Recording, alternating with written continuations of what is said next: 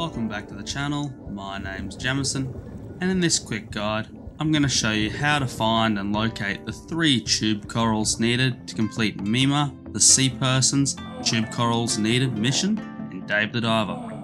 So after speaking to Mima for the second time as part of getting the Sea People's trust, she'll give you this mission. Go out and get some tube corals. So to simply get the tube corals, exit her shop and slowly start swimming towards the main gate. Well, you can go fast if you have a beluga whistle, but go up to the main gate and go into the dark depths of the ocean. From here, just keep swimming left through the first little gateway thing here, and then proceed to go up.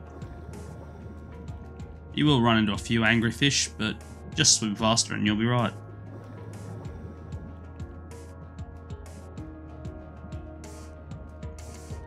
You just keep going up. Be aware there will be sharks and stuff around, especially where we're going, so be aware of that. But sharks like the megamouth shark and cookie cutter shark are good for sushi, so if you have the gear, go hunt them. But you just keep following this path. I'm ad-libbing this video, I did not bother writing a script, but you go up, and because it's a mission it'll show where they are.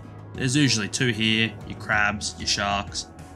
Now, the 3rd coral tube that I'll show you in a minute doesn't always spawn, so if it doesn't, just go back to the village and reset the ocean.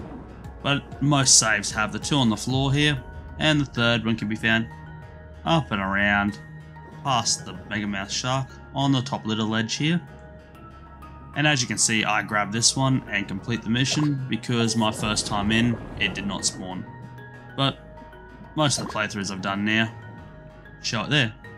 And that's that, guys. I hope this guide helped. If you did, give it a thumbs up. If you enjoyed it, consider subscribing to the channel and checking out some of my other guides. But either way, I hope you like it. And until the next guide, my name's Jamison, and I'll see you all later. Bye for now.